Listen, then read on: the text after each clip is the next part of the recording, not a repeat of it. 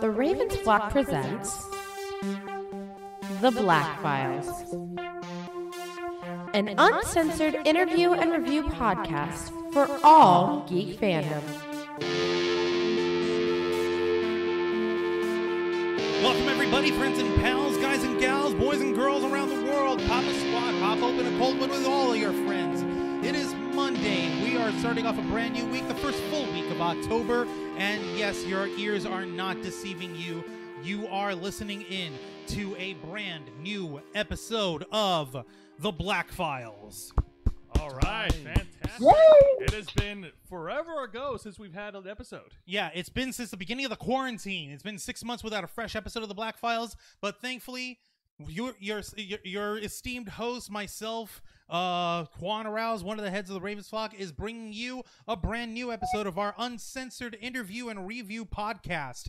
As I mentioned before, I'm Juan Arauz, one of the heads of the Ravens Flock, the host of this program, and I have in studio with me, to my immediate left, the host of Los Amigos Play, Angel Mendez. Always happy to be here. All the way on Greetings from the land of scarcity. Yep, all the way on the far end here, I've got Jose Casabona, the head of the Ravens Flock. How you doing, folks? Happy to start off the month of October with the Black Files. And joining us via Zoom is a friend of the Ravens Flock here. It's only Sarah. How you doing? Hi, good to be here. Excellent. Glad to have you here. Thank you for joining us. And on this special episode, we're going to do something that we haven't really done in a little while, which is kind of a joke because we do this shit all the time. We're going to be talking about professional wrestling. Specifically, we're going to be discussing the interesting history of Turner Network Television, and its relationships with World Championship Wrestling, and now with All Elite Wrestling. It has been a really weird up and down journey. Jose has been doing a lot of research here for us on this one. Absolutely. Sarah's got some questions in on this, and we're giving all of yours listening in and Angel an education here on like the highlights and lowlights of professional wrestling on this particular cable channel. You'll pardon the pun, but we're going to be showing Angel the ropes. Indeed. I'll be the first to admit that I am somewhat of a neophyte on this bizarre world of angry, sweaty men slamming each other onto the ground. Don't look at my internet history. But I am always happy to get some education from those who know a thing or two about the kind of world that is. Because I won't lie, my love with wrestling has always been with lucha. You know, I love the theatrics a little more than I love whatever the hell's going on Western TV right now. But I'm always happy to hear more from the people that have been around this a lot longer than I have and know about it a lot more than I have. Absolutely, and it's important to note that right now on this recording that we are actually past October 3rd, which marks the 31st anniversary of the inception of Turner Network Television, and October 2nd being the 1-year anniversary of AEW Dynamite, which airs Wednesday nights on TNT. Yep, and for those of you who are big fans of professional wrestling, of course, this past week was a momentous occasion. Those of you who like the old school style of Jim Crockett Promotions and World Championship Wrestling, you probably had yourself a nice little blast. If not, you probably didn't notice enough to give a shit. And before we go any further, as we usually do on this program, we inform you this is an uncensored interview and review podcast. That means that we will be swearing like motherfuckers. We are expressive, and we don't actually mean anything by it, but if we do, we'll let you know. We don't? Like I said, if we do, we'll let you know. So, like, we swear like fucking sailors. I may have to write some apologies after this is over. Like you ever apologize for anything. I said I'm going to write them. I never said I was going to send them. Good point. Just put them in your nice wall. And Michael Jordan. wow. And of course, we also have spoilers for any sort of programming or movies or books or TV shows or anything that we may be discussing. So if we spoil you on something, sorry, not sorry. And also, we will be expressing opinions that may or may not clash with your worldview. Everyone's got different opinions. Angel and I have terrible back and forths on our Facebook Messenger pages. It's all shit about anti-communism and destruction of the proletariat and shit. And we have those discussions in good form and good fashion, and it's always with nothing but sportsmanly discussions and debate in mind. But of course, if you are the kind of person who can't handle an opposing worldview, and if you think that you're completely right in the entire world and you cannot open yourself up to new ideas or Go experiences, watch something else. go kindly fuck off and listen to something else. Please be aware that we do not aim to cause conflict for the sake of conflict. We aim to cause debate for the sake of education. We do not hate you. We just think a lot less of you. That's all. But of course, if you're willing to open your mind up to us, And I agree with those unconditionally 100% of the time. yeah, god damn it, man. No, if you're Go willing to on. go ahead and open up to us, open your mind and open your heart to us, then please, we invite you to continue listening in. We invite you to express yourself with us by either commenting on the program on any one of our podcast distributors, which is on Spotify, iTunes, SoundCloud, and Stitcher. Or you can check us out on our video version on our YouTube channel or on Facebook or wherever else the hell you're going to listen to this thing, because quite frankly, we're everywhere. We are everywhere, and you can't stop us. Can't stop, won't stop. I'm Exactly. spreading this shit like butter. To be fair, though, due to the amazing advancements of social media, everyone is everywhere all the time, especially when they don't want to be. Ever. Yeah, it's like wait, which credit card is it? It's everywhere you want to be. We like. The credit card companies are everywhere I want to be, that's for sure. I don't remember. Well, the it's point not- is it's not we're happening. everywhere. We're everywhere you don't want us, whether you want us there or not. We know where you are, and you know We're it. everywhere that we want to be. That's true. Oh, I it's want- Visa. There we go. Freaking Visa. Now I remember. Visa. Oh, yeah, well, why can't I be happy again? Because you're not everywhere you want Because to be you didn't yet. order McDonald's. God damn it. Angel. All right, so Enough, wench. I do not wish to be hungry anymore. I just want to be happy. why are you calling Jose a wench? We've got a lady He's friend. kind of a hoe sometimes. I love him like a brother, but he's kind of a hoe sometimes. All right. All right. Okay, all right. let's get down to it. Jose, why don't you start this tale off with us, since this entire little celebration idea was yours? Yeah, Daddy, absolutely. tell me a And- story. Yeah, absolutely. Please, And- Daddy, tell me more. I want to know. Daddy killed this child. He came out wrong. I didn't know Elmo was here. Yay! Elmo said, Daddy, it's a story. I can wait. I've got all day. Helium Jar Jar Binks have arrived. This podcast has gone straight to shit real quick. Oh wow. Sarah, I am so sorry you had to witness this, but we're gonna have to kill him after this is over. All Joke's right. on you. I'm the one with the freaking hand tools here. You're gonna have to try something better than that. I will choke you down. With All my right, severed guys, hands. let's Bring cut on, it son of a out. bitch. I'm gonna cut something out. Believe that. You ain't using it. All right. Let's put the tools down. All right. Fine. so- It's not tool time anymore. First of all, we do have to congratulate All Elite Wrestling with their success. 1 year airing on TNT with AEW Dynamite, and they have certainly lived up to the expectations, not just to their own, but to the fans and to the executives of Turner Network Television. Their success has already earned them a contract extension up to 2023, with another provision that they're working on a second show that's still in progress. No news updates yet, but it's part of the provisions for the contract extension. So, hey, kudos on them. Yay. Okay. So, But it's just- important to talk about it, but when we first have to go into the history of back in the old days. Is it time for flashbacks, boys? Yes, it is. You're never too young to have a Vietnam flashback. Back in my heyday with all these goddamn Ah. nicks. All right. I'm cutting your mic. That's it. Cut his mic. I'm cutting it. Listen to me. Nope. Nope. Mic's cut. Nope. You are on timeout. It's okay, children. I took my meds again. Okay. Okay, fine. Anyways. All right. Let's get to this shit. So, yeah. Angel turned into a 60-year-old fart the moment he put that hat on. Jose, take your hat back. Thank you. I need What's to cover going my on? head. There you go. What All am I right. doing here? I don't know. We're talking about wrestling. Just bear with us. Anyways, so, okay. of course, when it comes to Turner Network Television, you also have to mention the man behind it in the same breath. That is billionaire Ted Turner, the founder of Turner Network of TNT and TBS. Well, Turner Media, basically.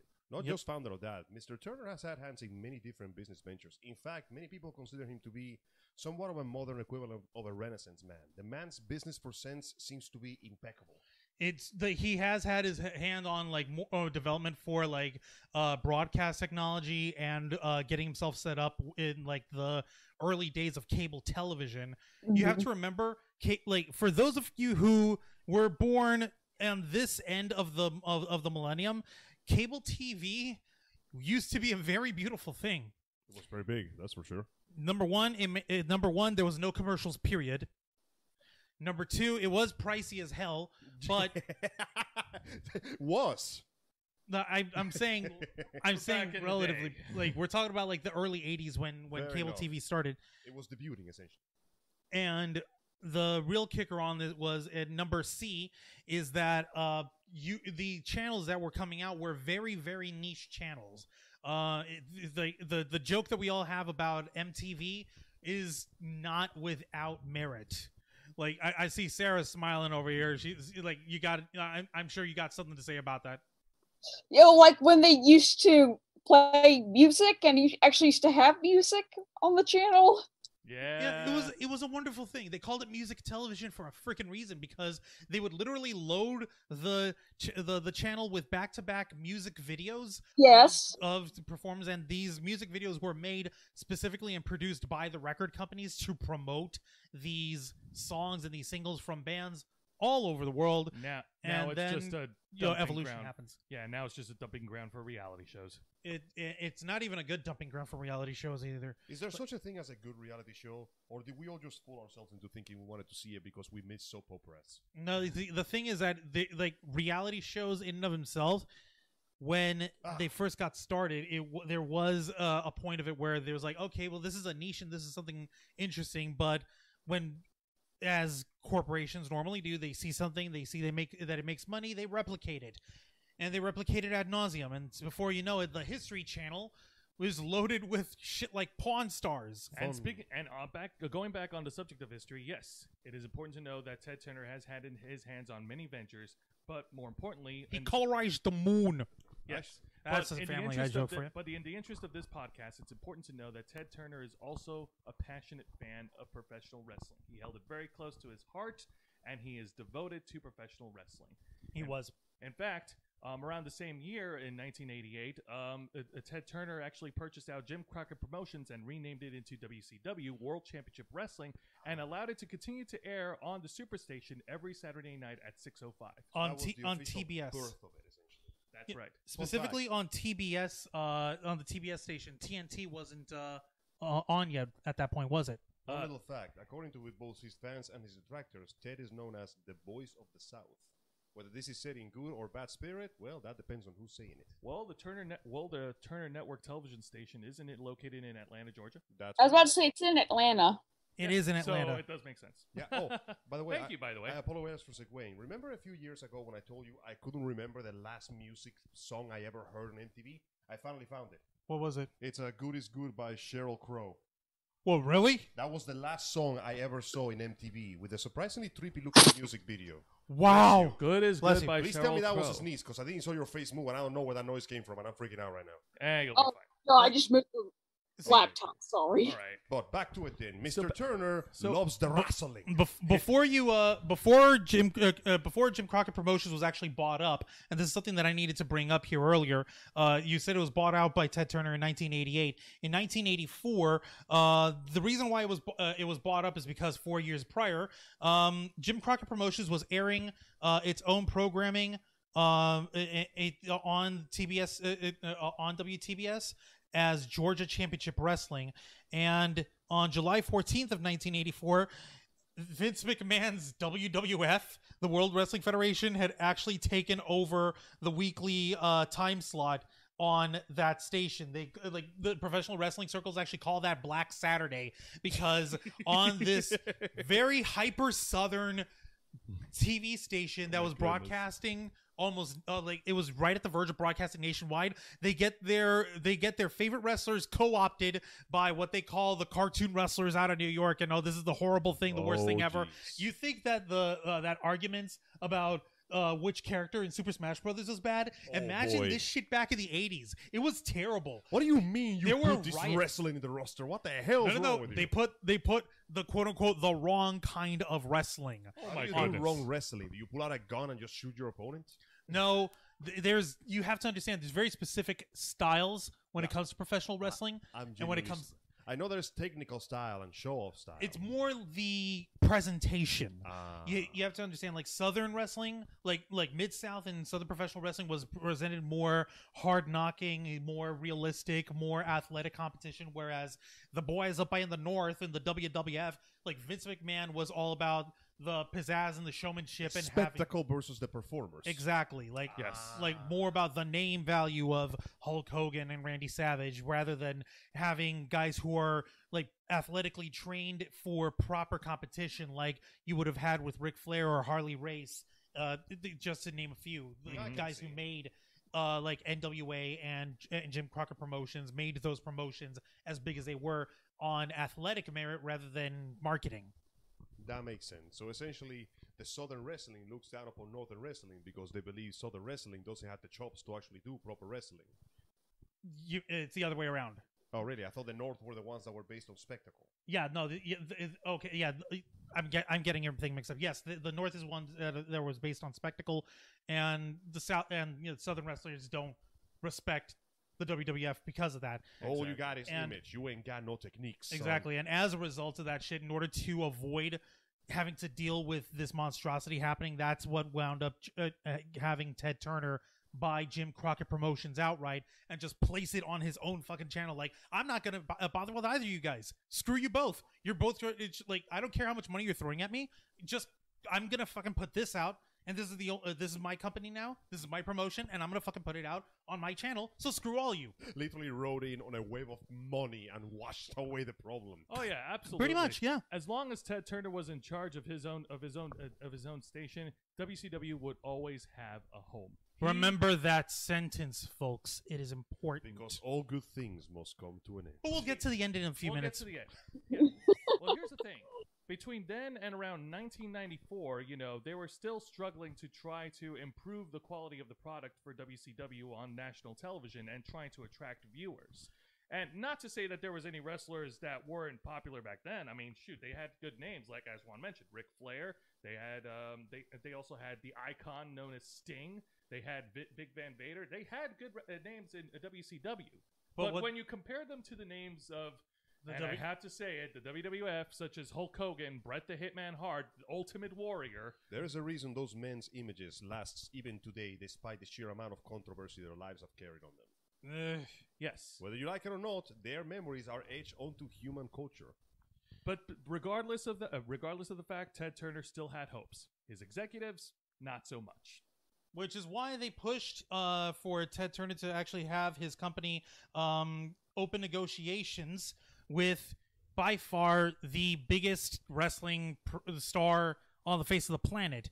And in what year did he make his spectacular debut? You said 1994? 1994, which was around the time that WCW and Turner executives hired executive producer Eric Bischoff, who helped turn everything around for WCW. He started off by having WCW programming move to TNT and to produce weekly live broadcasts, and thus WCW's Monday Nitro was born.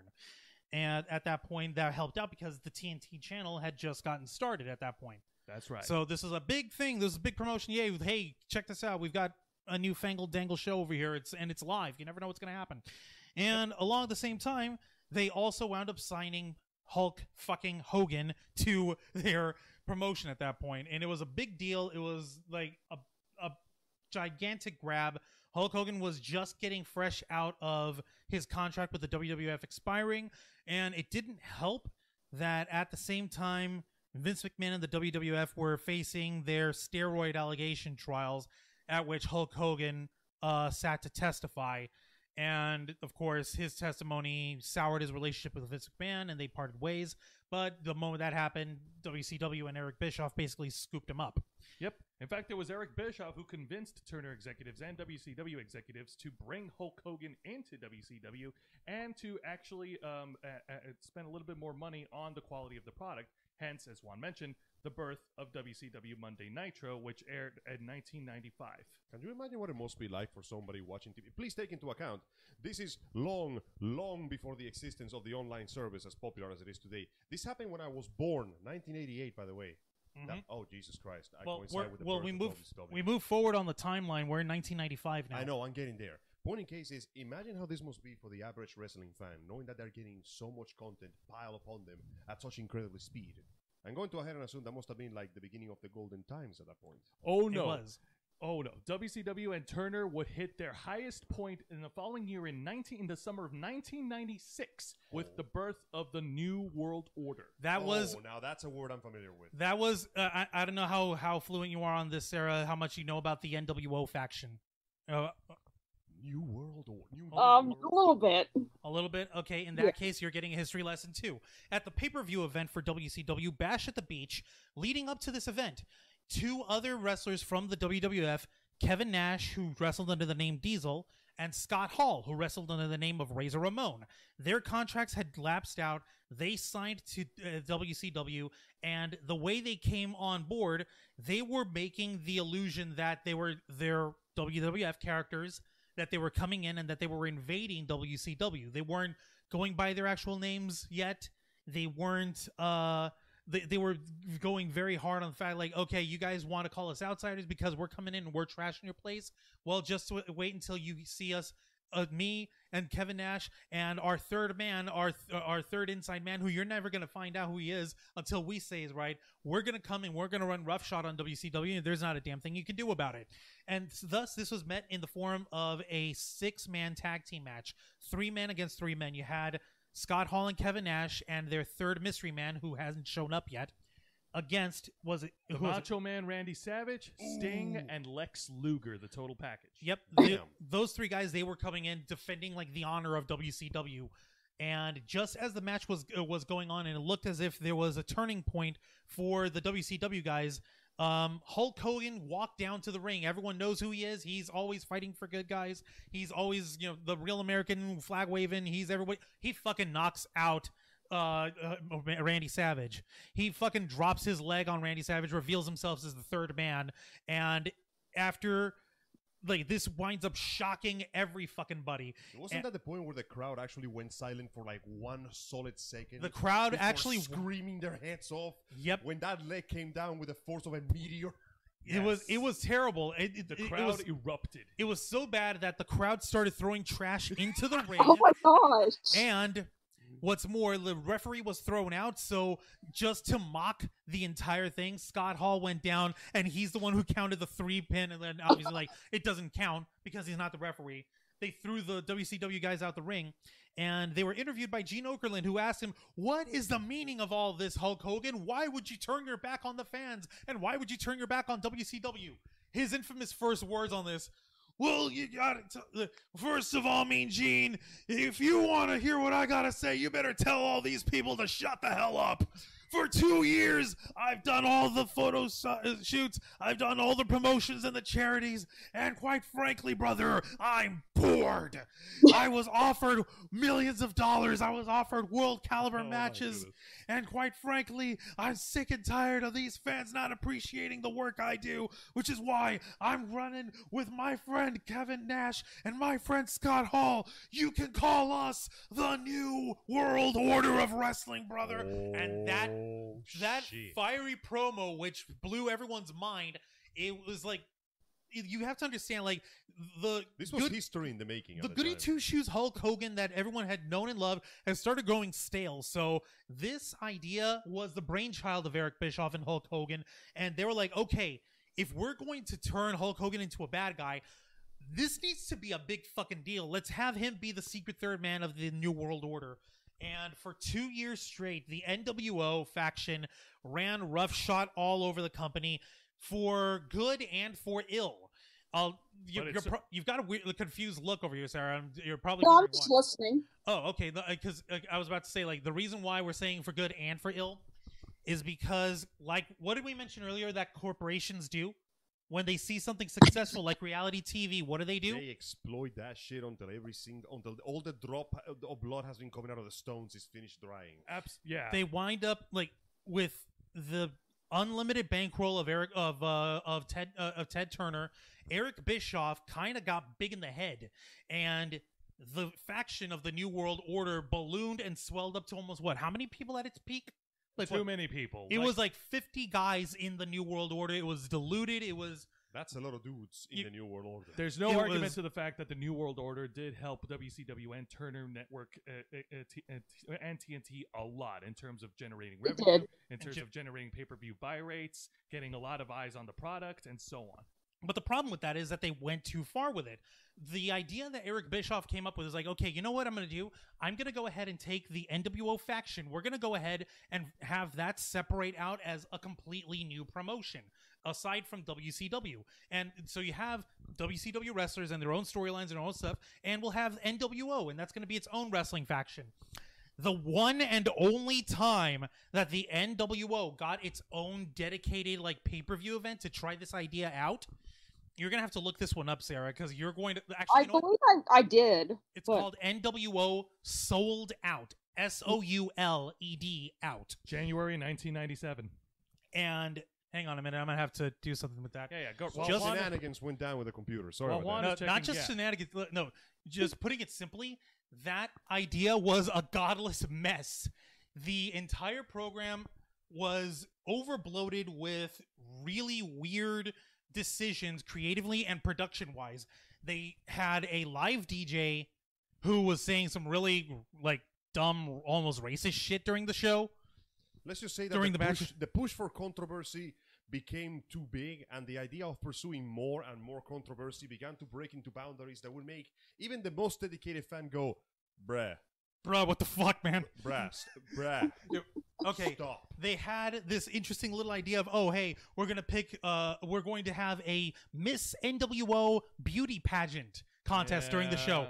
So you'd think like, okay, these guys are like the badasses, the renegades. They're going to have these gorgeous models or like these like pinup girls or like cheerleaders from the local like university. No, they get like the most haggard looking bitches in the local area.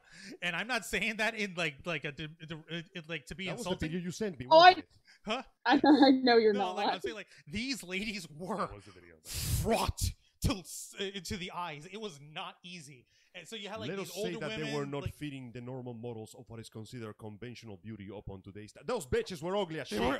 It was. Hey, you said it, not us. And like You're thinking it too. and like they don't even have like a proper contest for it or whatever. They have like this weird thing like, oh, you have like 6 or 7 of these women lined up. You ask them like he had this one dude who was trying to act like freaking Howard Stern, but he looked like, well, let's face it, if you look up 90s douchebag on Google and you get this image of this paunchy looking dude with short spiked hair and sporty sunglasses and a bad leather jacket, that's basically this guy in human form. Yeah. This paunchy fucking dude, he was like interviewing these ladies who I swear they pulled out of the local biker bar and like, okay, so what would you do to Hulk Hogan to be part of the NWO? And they would give like these bland answers. It was so dumb.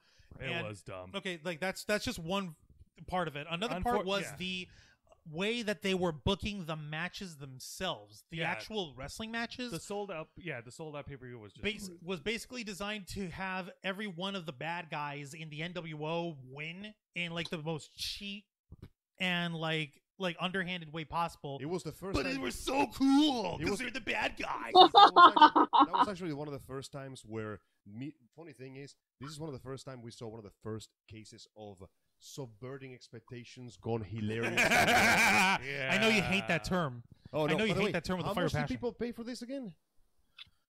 There was money that was paid. How That was much money that's do not you even- have to pay to be in this event just to see this cataclysmic trash bag of a show? Joseph, they certainly sold out the arena and they got their pay-per-view buy rates, but man, that show was horrible. Get ready. Unfortunately, this feeling of this was disappointment only will the repeat itself. Unfortunately, this is only the beginning of WCW's there was downfall. There was some Yeah. interesting ideas in it. They had like in terms of production wise, they had a flyby camera, ziplining across from one side of the ring to the other, which looked nice. It's a nice production value.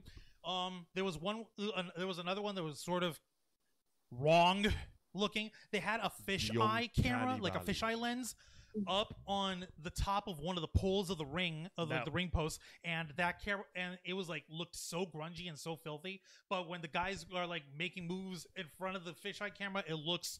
I guess they were trying to make it look cool and edgy and shit. I'm like, swing and a miss, brother. Swing and a fucking miss. What do you mean miss? They were aiming at the wall.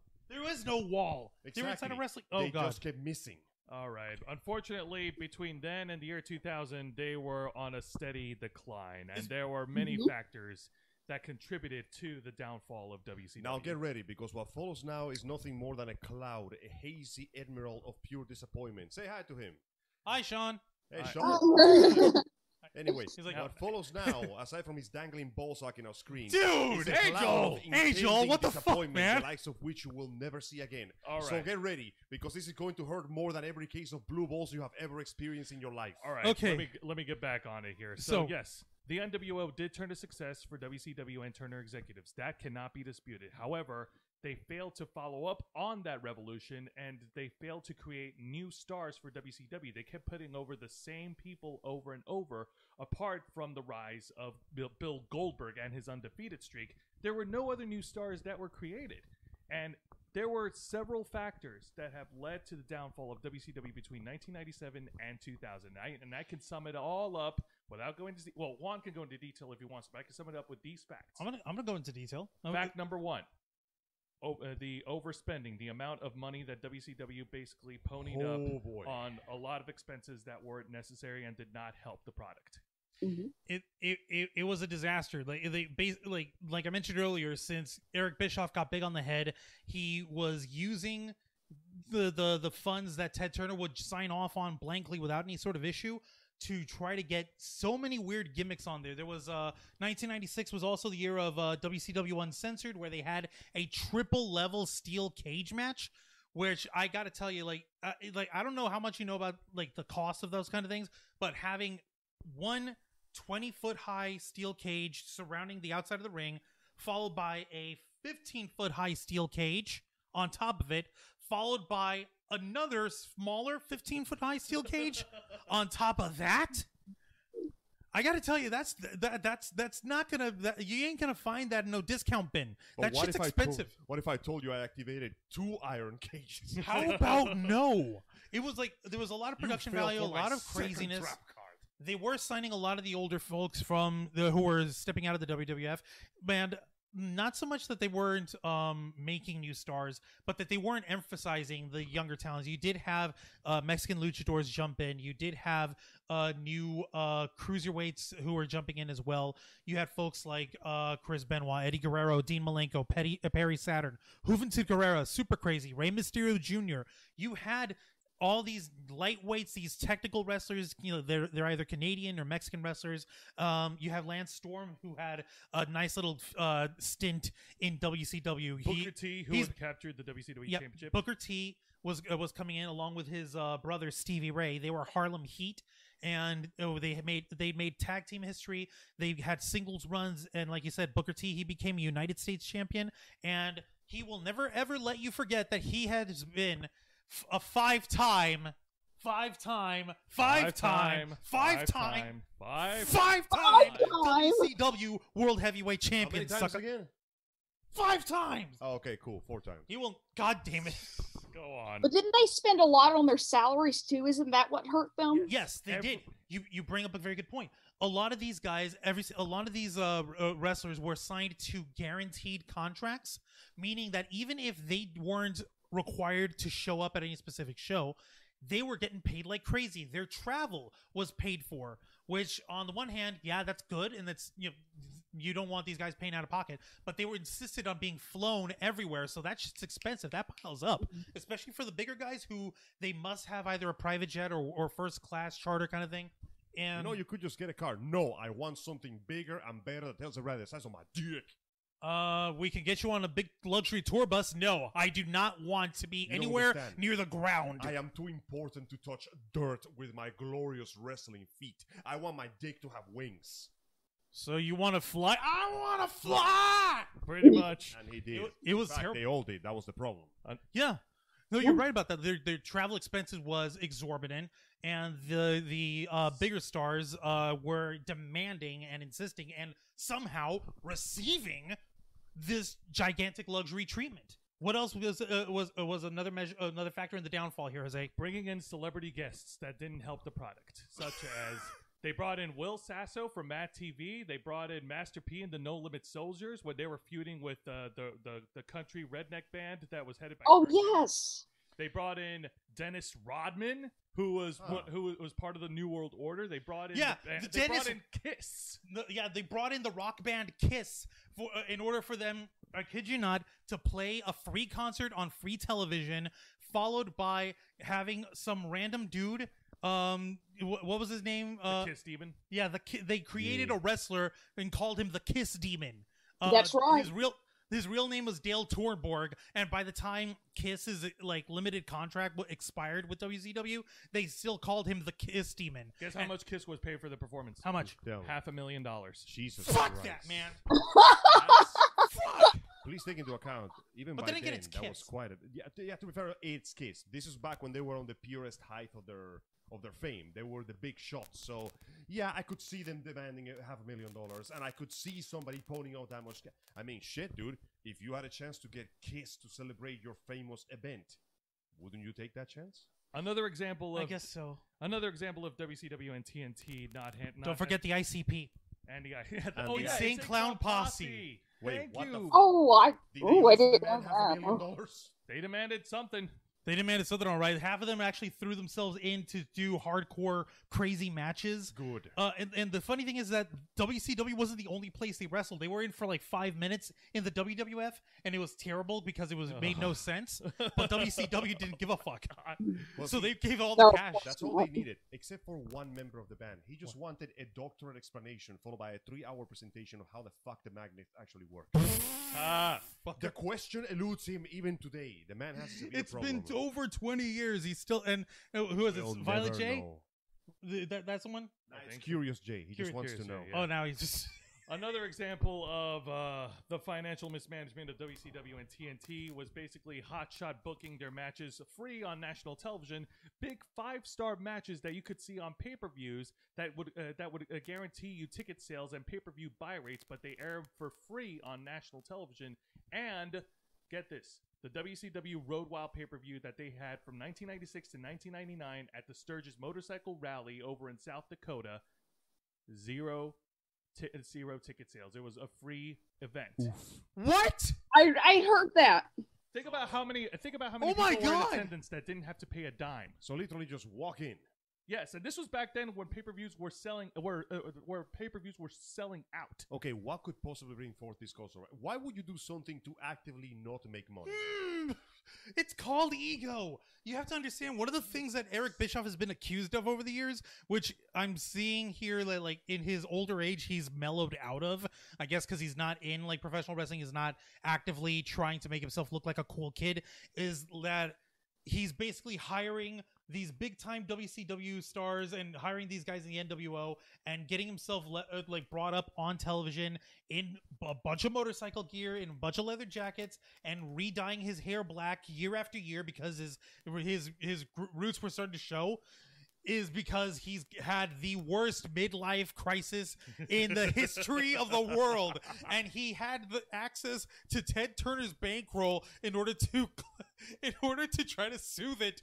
So he fucking had this Road Wild pay-per-view shit for 3 years in a row because he couldn't handle the fact that he was graying. For Christ's sake, I'm graying. I don't complain about it anymore, but I don't fucking try to burn all my cash on a goddamn motorcycle rally and try people to come and cheer it on because I want people to love me. Can you imagine? Fuck, Eric. What the hell, man? Can you imagine the man getting up in the morning, looking at the mirror, and just thinking to himself, maybe there's more to life than this, and then turning around and going, no! And just falling into the distance, screaming.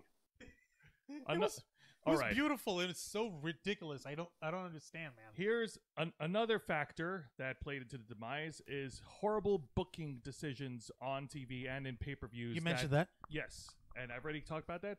There were also poor executive decisions made by WCW management and Turner Network executives that killed the product. Something that actually came to light recently was, as you can probably imagine, other executives from the Turner Broadcast Network and Turner Network Television, they really, really, really didn't like WCW.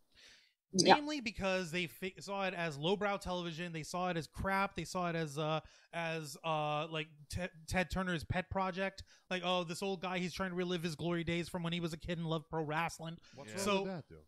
No, well, there's nothing wrong with that, but except for the fact that WCW's like primetime television slots was taking away from all these momentous opportunities for them to air like RoboCop 3, for example. Yes, I kid you not, no, they brought RoboCop in on a pay-per-view, and it was so ridiculous. I actually remember what exact event you're talking about. By the way, please take into account that one thing people keep forgetting about cable television in general is that the fight for the proper prime slots is so cutthroat, it makes gang wars look like playground scuffles. Companies will tear each other apart just to be at the right time, at the right place to get as many views as possible. And when you combine that with the fact that the people in suits upstairs don't know or don't care about what the people in suits downstairs want, and we got a bit of a left hand, right hand trying to jerk each other off here, but it's not working because nobody can find it. It's a huge, stupid mess, no matter which direction you're pointing it. Which is one of the reasons why it has come to light in recent years that in the waning years of WCW, there were other Turner executives who were trying to take the expenses and the losses in their products and their projects for different TV shows and different promotions and stuff under the Turner channel, and they were taking all of those financial losses and dumping it into WCW's ledgers with no one noticing. Were we mistaken? No, the WCW must be wrong instead. They were pretty much. They were actively trying like crazy to devalue the monetary gains that WCW had gotten by making it look like it lost millions of dollars more than it actually ever made. So that's some underhanded bullshit on top of that. And like Jose was mentioning, that the actual heads of WCW didn't know, their left from right hand, and they were fucking like making decisions where they were airing television matches where you had these big high stakes like matches where you could milk pay-per-view buys like nobody's business, but they're putting it on free TV. Shall I mention that one match? Do it. Go right ahead. I want to hear this one. Sarah, my dear, what do you know about the finger poke of doom? Oh, I don't know anything about it.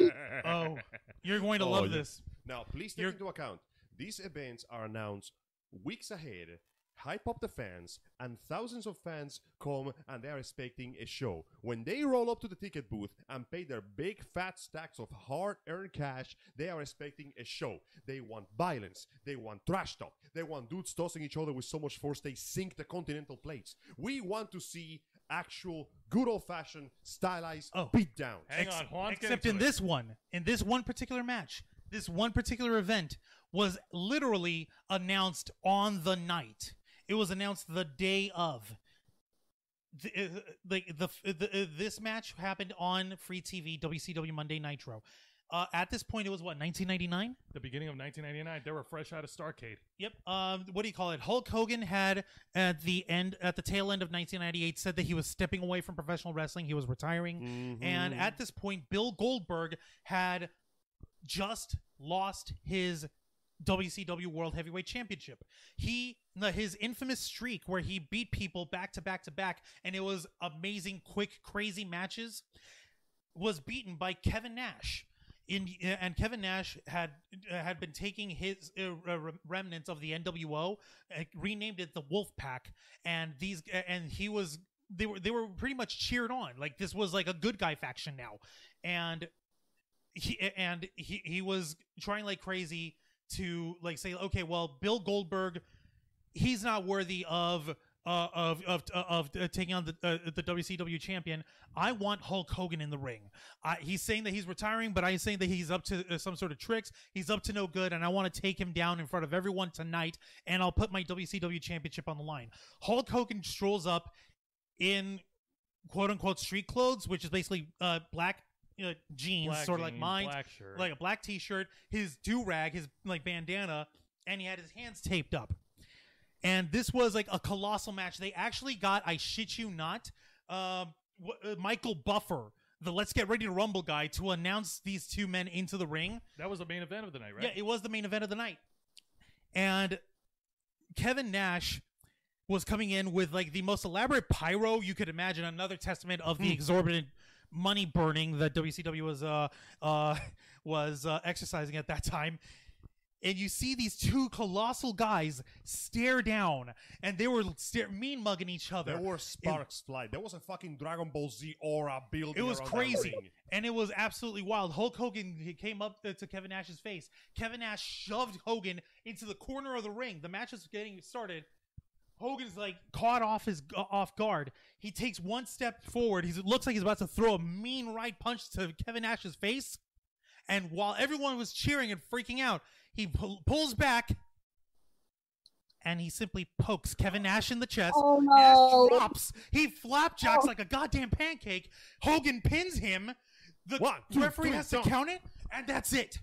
No. Imagine coming all this And way. the New World Order is back, baby. Imagine coming all this way, building up all this hype, and then being left at half-mast, just dick in hand, waiting for the stroke, and nothing happens. The finger Pay all that money. So long. Hold on. What's up? What's up, Sarah? I'm just saying, paying all that money for that. Nothing. Yeah, for a big fat nothing, but it gets worse. It gets worse. Of course it does. This entire time, throughout that broadcast, it was pushed that Bill Goldberg was being held by the police because he, quote unquote, was doing being harassing to Miss Elizabeth, who's the wife of Randy Savage. And after they get that cleared up, Bill Goldberg ransacked back into the arena only to get electrocuted by Scott Hall with a cattle prod, which was smoking for some reason. I don't know why. I don't think cattle prods do that. He just cranked that shit up got so his ass hard, whipped. He reacted with his sweat. He got his ass whipped in front of everyone, and the NWO had been reformed and reborn, and they spray paint Bill Goldberg's bald freaking head. They tagged his back with NWO for life just to embarrass the guy. This was number one. Obviously, it's the worst sort of reheating, rehash, shock the world for the sake of its own shockiness booking idea you could ever come up with.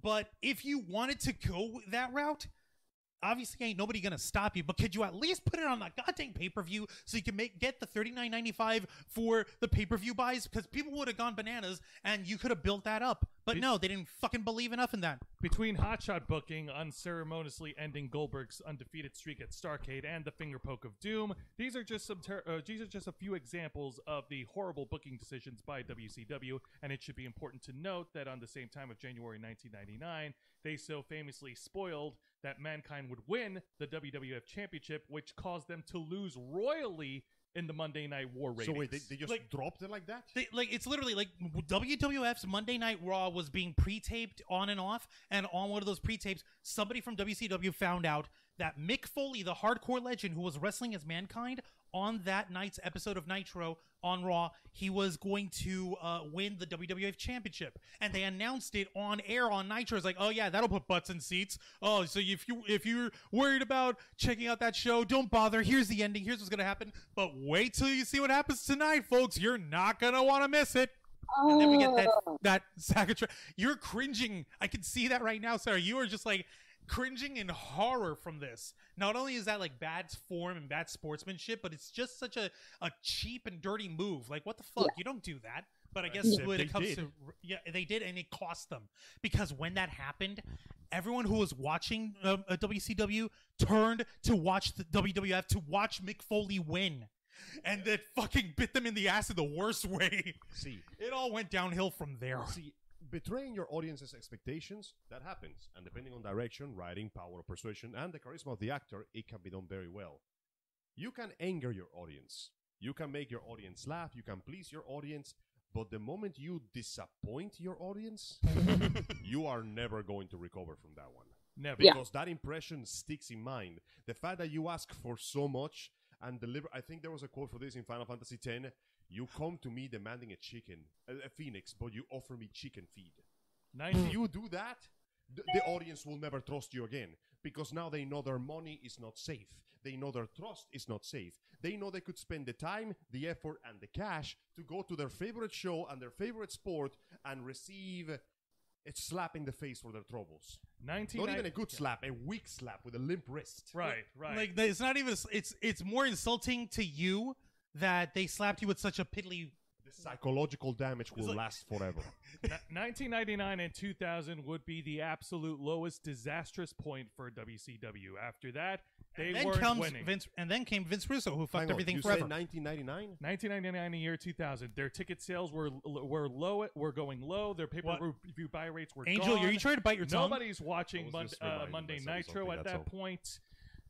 It was in dire disaster. Another one of the executive decisions, as Juan mentioned, was hiring Vince Russo, who used to write storylines for World Wrestling Federation.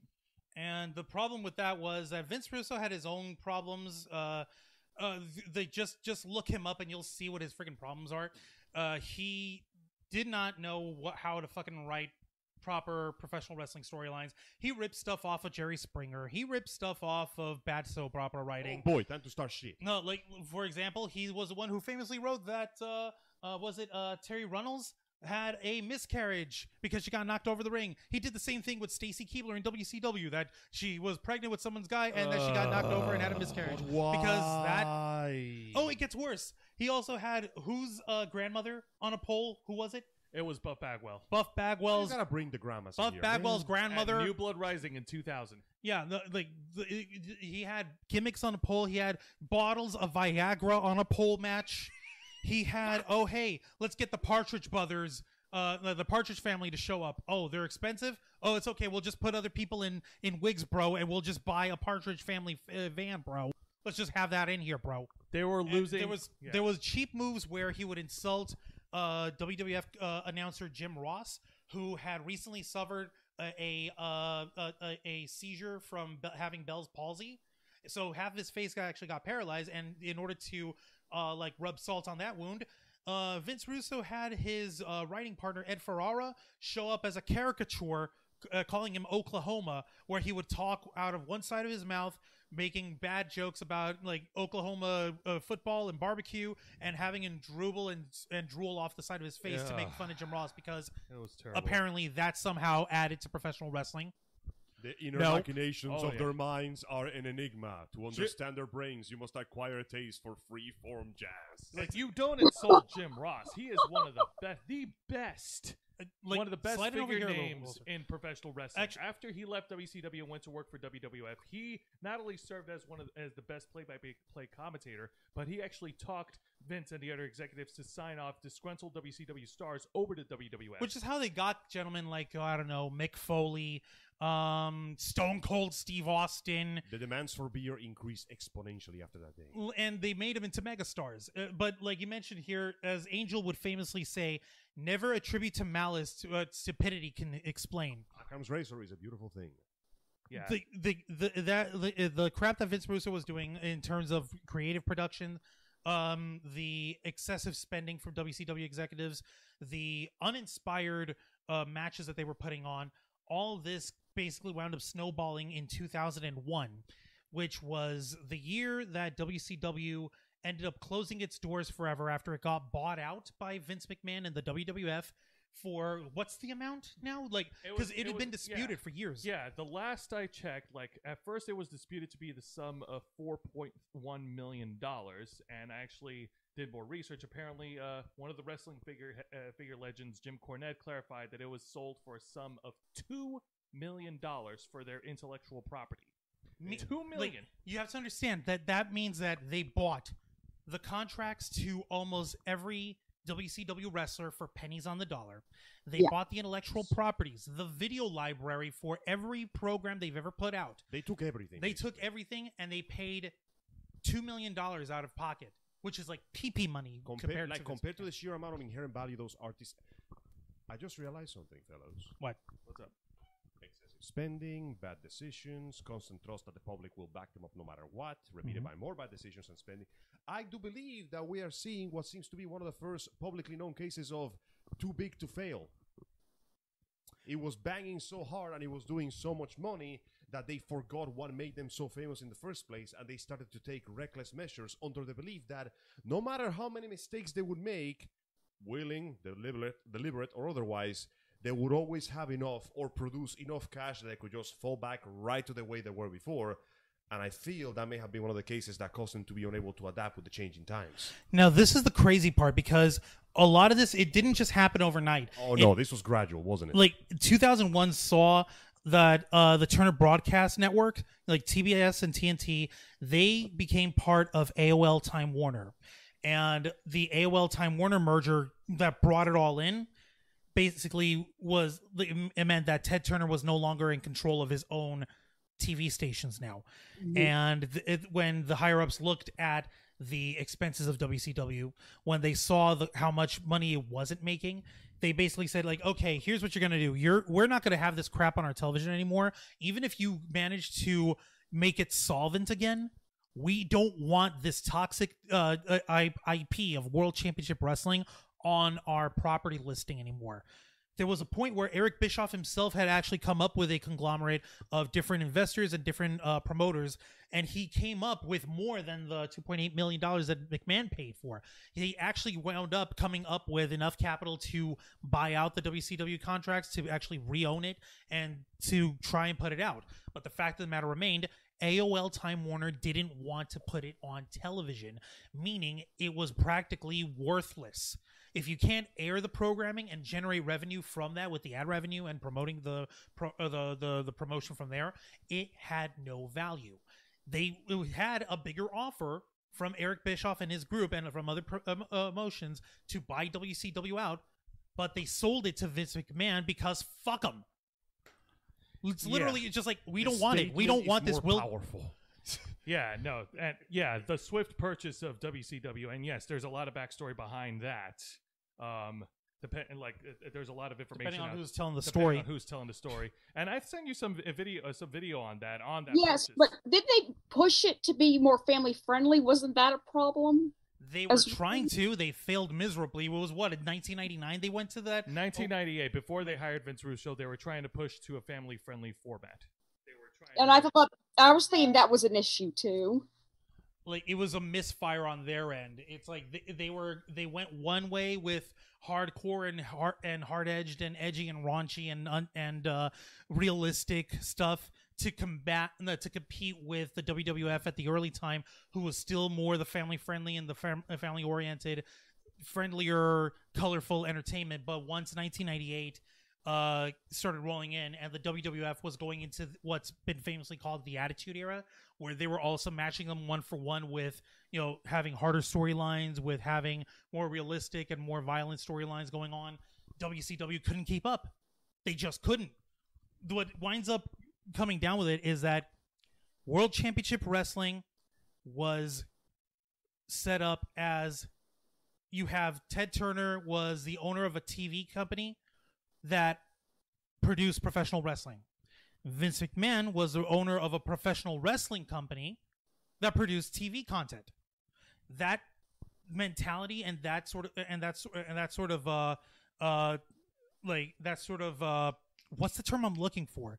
That sort of mentality when it comes to how they approach putting their promotions out was what gave Vince McMahon the edge while these Monday night ratings wars went on. Which is what's wound up getting the WWF set up for public trading in 1999. They went public. They got they wound up ballooning up to $1 billion in investment. Jesus Christ! And it went crazy from there. That's why Ted Turner and WCW, they couldn't continue from that. You can't stop us. There's too much money involved. Yeah. And before I go ahead and jump ahead to the 21st century in 2018, any final thoughts on the decline of WCW and Turner executives wanting to get rid of it? They were assholes, but they weren't wrong. That's the only thing I could say about that. Yeah, that feels like the correct amount. They weren't exactly right about saying it, but they weren't exactly wrong in what they were doing or why. And what about the swift purchase? Like, that's something to note about. Like, do you really think that there was like an inside job? What do you think, Sarah? There seems to be some like scheming on both sides on that one. How about you, Sarah? Yeah, I mean, they were assholes about it, definitely, but I understand why they did what they did. So they were pushing for their own content. They were pushing for their own projects to be made on television. But the way that they sort of like kicked the dog when it came to WCW was underhanded. Yeah. But that's the corporate world. Exactly, that's the corporate world. That is.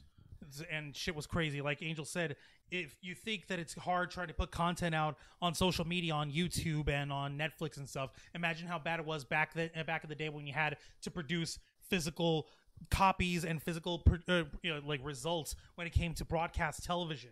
It was a godless mess. It was. But of course, that was back then. Fast forward ahead of time into the summer of 2018. Which is wildly, like, from that entire time, TBS and TNT had no professional wrestling content in it whatsoever. Yep. And of course, they went on their own. If people like it, they've gone to their "we know drama" sort of mantra. Mm-hmm. So they have sitcoms, they have dramatic programming on there, lots of reruns. Lots of reruns. Like, let's not fucking lie. Like, TNT sort of makes its bread and butter on reruns of shit. Yeah. It was like the second-hand market, but for TV shows.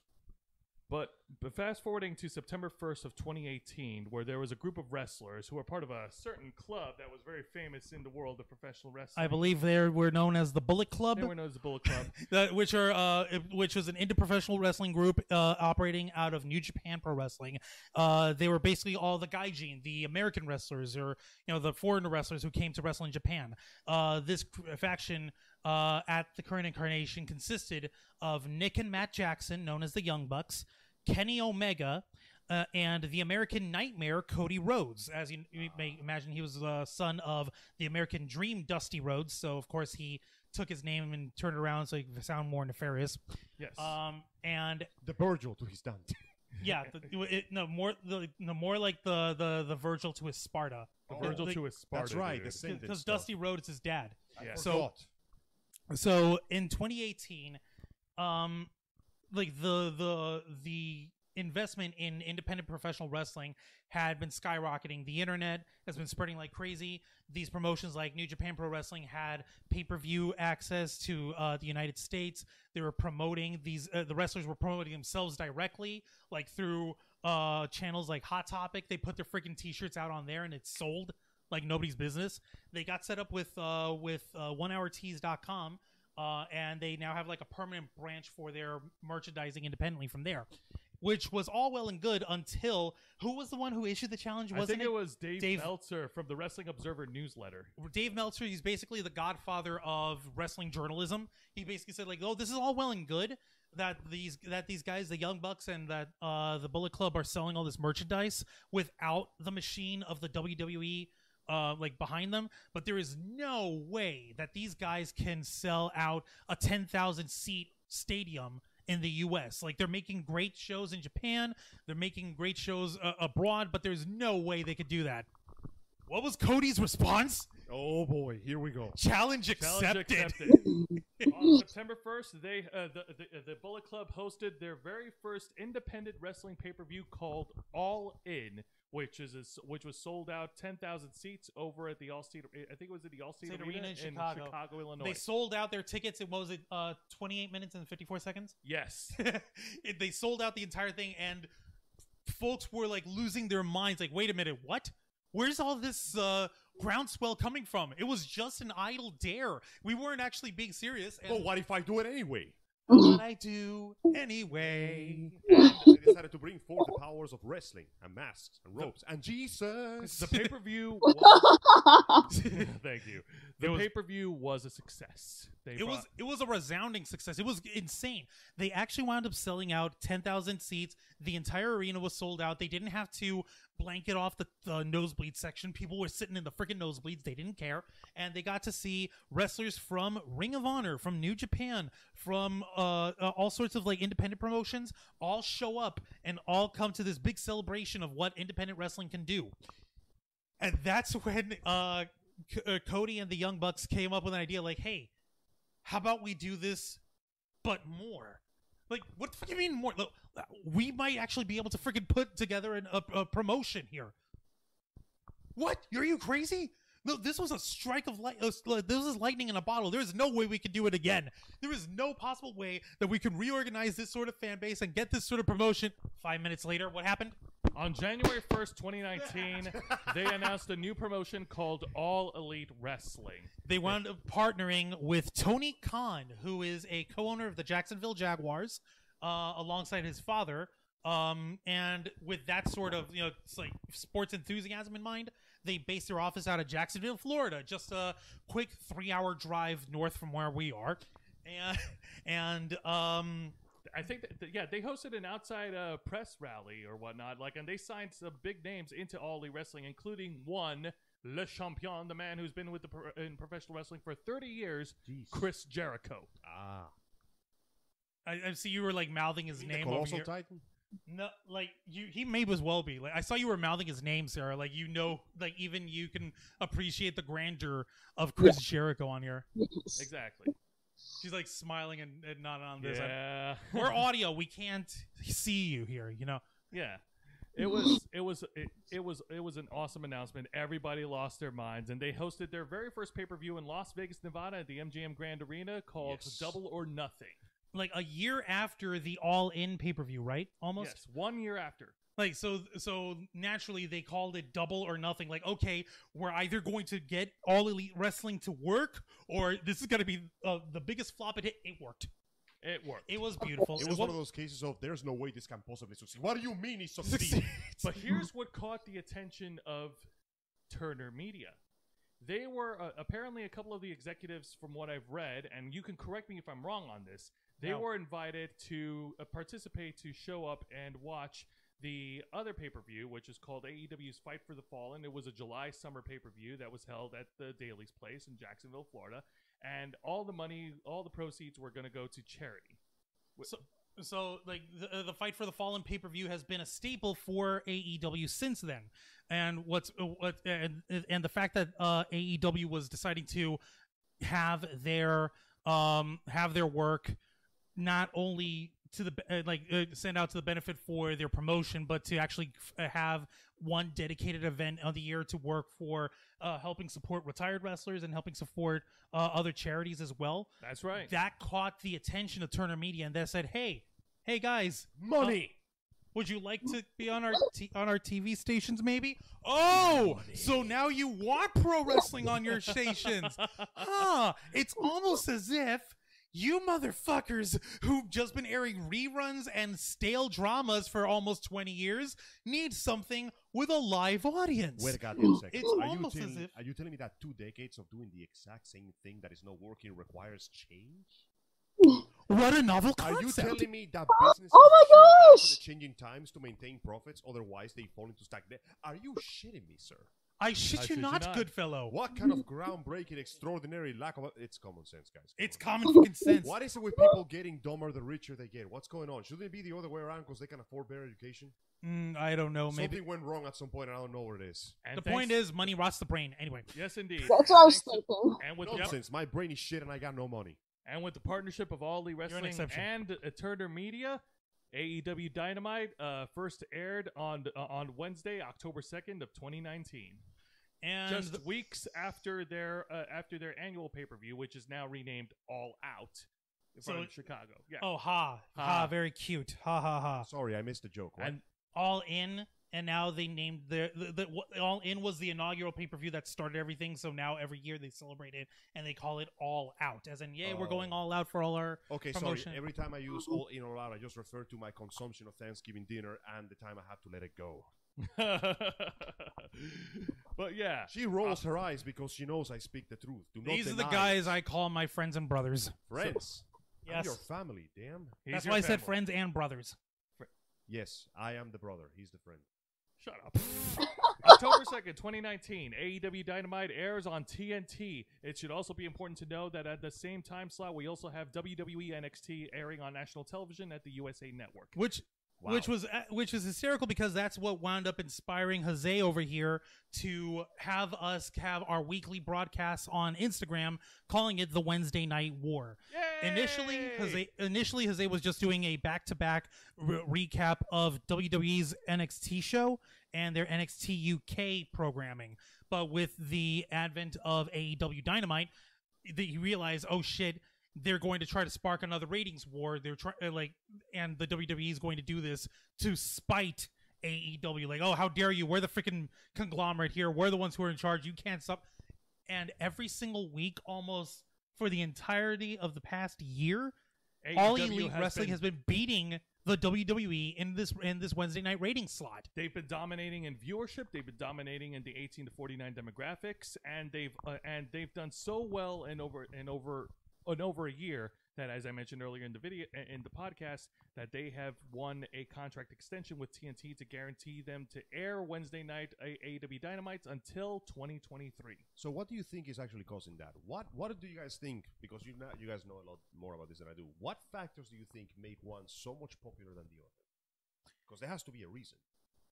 It's the support. It's the fan base that really does it.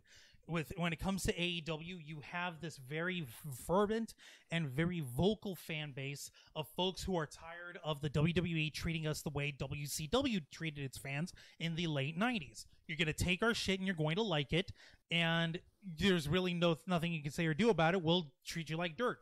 The WWE in the last 20 years has stagnated in their development for programming. They make plenty of money, but they really don't give that much of a voice to its fans.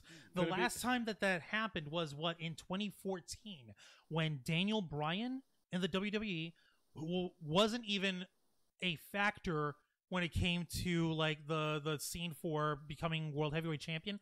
He was like shoehorned into the World Championship picture and won the WWE World Heavyweight Championship at WrestleMania that year. That's right. It was a big moment because the fans were crazy about Daniel Bryan. They supported him. He's a big independent star. He's a big star in the WWE. And the only reason why he had to lose his championship was because his neck injuries had started catching up with him. So he had to retire and abdicate the title at that point. And when did he return? He returned, 4 years after? 4 years 2018? after 2018, WrestleMania 34. And they just picked right up where he left off.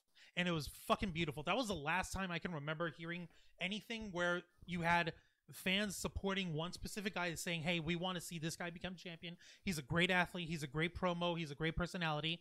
And that was the last time that they were listened to. We get spoon-fed shit ever since. It could also be argued that between 2000, this is just my hypothesis, between 2001 and 2019, the WWE were ran unopposed. Think about it. Who else were they competing with? What about TNA? TV? No. I'm sorry. No. Do you what?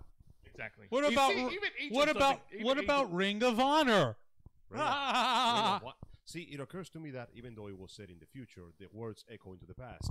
What you put into the audience echoes back to you. So you're telling me that one side actually gave a shit about the fans, and that's the reason they managed to gather so much support. Yeah, pretty much. That's why at this, and don't get me wrong, the fact that they were actually using the NXT promotion for this, Wednesday Night War time slot fight. What does NXT stand for again? It's just NXT. It's just NXT. It's basically standing for next generation talent, the stars of tomorrow. Basically everyone that the WWE is training right now and who are like the developmental stars, they either hire them from other promotions and train them up so they can perform on WWE television, or they train them from scratch. Are coming in and they start off at NXT, and once the WWE has decided that they've developed well enough to be on the big rosters for Monday Night Raw or Friday Night SmackDown, then they go ahead and bring them up. Usually, this sounds like a good idea, except for the fact that Raw and SmackDown have suffered with bad creative decisions and bad booking and really shitty decisions. So whenever we say, oh, hey, they got demoted to Monday Night Raw, it's not an exaggeration. You had one guy, Finn Balor, who was the founder of the famous Bullet Club. He started at NXT. He went to Monday Night Raw. He became the very first WWE Universal Champion, which is a big fucking deal. He was a world champion. He was and they made a big deal of it. But he lost it in the shittiest of circumstances. They didn't do anything with him in terms of any sort of interesting storylines. He had to forfeit the title due to injury. Yeah, exactly. And when they realized, oh, hey, we could probably use a ratings boost on our NXT programming to help out. Let's take Finn Balor and bring him back. People like him. And it's working so far, ish. They're not winning, but people are still watching NXT more, and they like that Finn Balor doesn't have to be shoehorned with bullshit. Well, here's my question in all of this, and everything that we've just discussed, everything that we've covered. Between Turner Media's relationship with WCW back then during the 90s and their current relationship with All Elite Wrestling right now, what has changed? Has anything changed at all? Give me your thoughts, Sarah. I want to hear what you think might have changed in between in TNT's mindset from the time they got rid of WCW to now. What do you think it is? They seem to care about the fans more.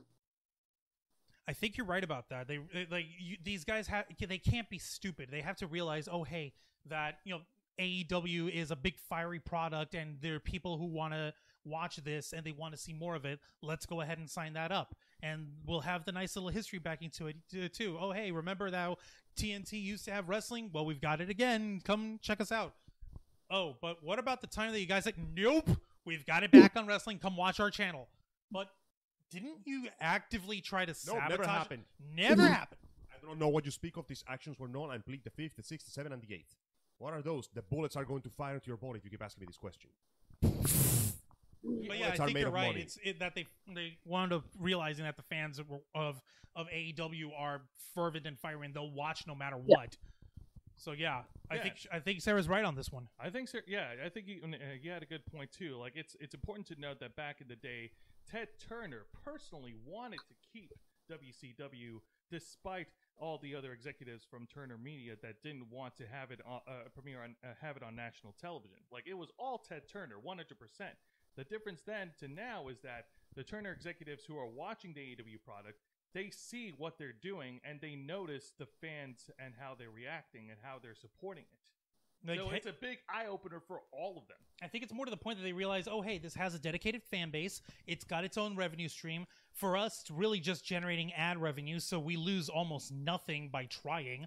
So that's why they had them on that preliminary, 1-year contract with TNT, and then they wound up extending it to 2023. It's like, okay, this shit works. Let's keep trying this shit more. You guys do your thing. We're not going to meddle with you.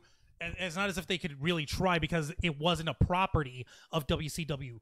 They don't have any financial responsibility to All Elite Wrestling. So that is why they're doing it. They have no financial responsibility. It's because their fingers are not all the way into the stickiest part of the pie. They're allowed to go, you know what? You can do what you're doing as long as the money keeps rolling in. I guarantee you the only reason they can say this is because they know that at the moment they cannot have any more control of the procedures. Exactly. I think you're right. It's both predictable and depressing how incredibly easy to see coming these people have become. Well, one thing for certain we can all agree with is that all the fans are happy. Everyone's happy as long as they keep tuning in Wednesday nights to watch AEW and smiles all around the world. Yeah, I guess so. I guess that covers everything for now. Let's go ahead and get final thoughts in. I'll start with Sarah. Your final thoughts on this entire little roundabout wheel-and-dealy adventure that we had here today. You don't take the fans for granted. You don't sit there and go, okay, we're going to build something up. Oh, just kidding. And expect their loyalty. Expect them to stick with you. You don't do stuff like that. You don't just take them for granted and expect them to stick with you no matter how much you fuck with them. You never do that. Exactly. Yeah, exactly. I think that's more a message to AEW than it is to Turner, because at this point, AEW has almost done everything right. There's, of course, they've had their mistakes, they've had their controversies. Like recently, no race without stumbles, as they say. Recently, the match between Matt Hardy and Sammy Guevara, where Matt Hardy they both fell down from a scissor lift. They jumped off and fell into a table, but the way they fell, Matt Hardy's head hit the concrete, flat backed on it. That and people impact made me cringe so hard. And that caused people to freak out, oh my god, what is wrong with you people? Why are you continuing the match? Matt Hardy murder. Matt Hardy was literally okay, I'm fine, let's just finish this. I'll finish the match, let's get the hell out of here. They CAT scanned him, they checked him out. He hasn't been competing since that, am I right, Jose? That's right. The results came back he's all right, but they haven't medically cleared him to wrestle. So AEW is actually taking good care of their wrestlers. They realize, oh shit, this was a mistake. We shouldn't have gone through and finished the match, but you know what? It's already done. Let's take care of him and actually take care of him after the fact. So they did right. So yeah, no, you're right. As long as AEW continues with their proper booking that they've been working on, which is, it's weird because there's no master plan for these wrestlers. They're sort of going by sort of freeform jazz style and coming up with their storylines separately from everyone else. It's weird, but it's working. So it's yeah, too I agree crazy to fail, so it won't. All right. Well, since you picking up, Angel, give me your final thoughts here. Well, my finals. First off, thank you, both of you, for giving me such an encouraging and educational course on how exactly this whole shenanigans went down with all of this. Next time, I'll help Microphone, Jose. Come on. Next time I'll confiscate your phone so you can pay attention a little more. In my defense, I was watching a recipe of bacon wrapped pork rinds, but I'll get to that later. That's a good recipe. Nonetheless, though, I did listen, and I thank you both for educating me on this matter. But if there's one thing I learned is that sometimes a single bad business decision can ruin your business. Disappointing your crowd can ruin your business. And a single injury, no matter how minor, can completely destroy your rising stars. So if there's one thing I learned from all this is don't ever assume that you are too big to fail, and don't ever assume that you are too important for the little problems in life to come knocking at your door. Smart. Very smart. Excellent words. Hopefully, I don't think it and for anyone who's been listening this whole time thinking, oh, these guys are just jacking off AEW this whole time, and there's no, we weren't. No, we weren't. We weren't jacking off AEW. We were making mention of professional wrestling on TNT for both fronts, from totally two different eras. Let's get one thing straight here. This is not shilling. We are not cutting promos for anyone. This was merely done for entertainment and educational purposes. Mm-hmm. No more, no less than that. Believe me, if I was getting paid by AEW to produce this episode, in merchandise right now. I would be rubbing that in everyone's face. I would be sending a freaking AEW T-shirt to Sarah right now, and it would come by express delivery. Angel would be receiving emails from TNT having him come board as a part of their production crew. Dude, Jose would have a cameo video of Chris Jericho in the most bland and nonplussed manner saying, "Oh, hey, Jose Casabona, I hear you're a fan of mine. I acknowledge your existence," and just leaves you there. He would ride by on his golden limousine, say the lines, and leave, leaving behind a trail of broken tears and $1,000 bills. All right. Regardless, we're not shilling. We're just trying to give a educational and informational little storyline here, and let's get with Jose. Jose, give us your last thoughts here. All right, my last thoughts here. I am actually proud with the direction that All Elite Wrestling is going with right now, especially with their partnership with TNT. I think that they're actually doing things correctly right now. And, when it comes to Cody Rhodes, and Cody's right now the public face of AEW, and he hasn't let us down. And none of the executives, producers, and Tony Khan has not let us down yet. Never say never. We've got to say confidence has been the downfall of many an empire. Yeah, I know. But so far, they're on the right track, and I just hope that they can continue, and that they can also learn from the history of with WCW and how they went under with everything that they've been doing poorly in the late 90s. Well, one of the story in the making happening right now. Not just from WCW, but also from Turner Media, from both. Yeah, that's why they're not allowing Turner Media to have any sort of financial stake in the company. That's why they're not allowing that, because they realize the moment Turner gets their hooks on AEW, that's the end. Yeah, absolutely. It's important to know that if you don't remember your history, or if you forget your history, you're doomed to repeat it. Sad but true. All those TNT reboots and reviews and redons all over and over. Oh, God. All right, Juan, the floor's on you, man. All right, well, all I could say is that this was a wild ride to go through. We had a nice little history lesson all around. I got some very odd expressions when we were mentioning shit to Sarah and to Angel, who are, I guess Jose and I were giving you two a history lesson as we were live here. I'm going to put notes on my syllabus for my thesis when I graduate from this one. Yep, exactly. And I'm just glad that we got to talk about this, and this came up in a nice sort of impartial fashion, kind of. Because this is basic wrestling history that folks can appreciate, that they can enjoy, that they can learn something about. And of course, if you want more information on this stuff that we mentioned, go ahead and look it up for yourself. The information's out there. It's on YouTube. Plenty of other people have given more details about it. If you look up Jim Cornette, he is a living, walking, talking, very angry Kentuckian encyclopedia of wrestling knowledge. So he'll talk your ear off. He'll take an hour and a half to watch 60 minutes. So if you want to research this stuff, it's here for you. We encourage you to learn, because ciencia es potencia, right? Knowledge is power. Yeah. Yep. So I guess that's wrapping us up over here. Shall I go ahead and wrap us up? Go Go right ahead, All Juan. right, very good. Thank you very much for listening into this week's brand new edition of The Black Files. As we mentioned, please share this podcast with all your friends. Be sure to comment on all our podcast platforms. Be sure to comment on our video platform as well. And we encourage you to subscribe to us, to hit notifications, because The Black Files will be returning very soon with more episodes. So we'll have stuff like this happening. We may have other special guests that we might interview as well. So I want to once again thank our friend Sarah here. Is there anywhere where we can follow you, Sarah? TikTok at ItsSarahOnly and YouTube at ItsSarahOnly. All right, so yeah, go ahead and follow her channels. One of the last things that you put up was a nice takedown on Doug Walker. We had you on and you brought that up, and we sort of went bananas when that happened.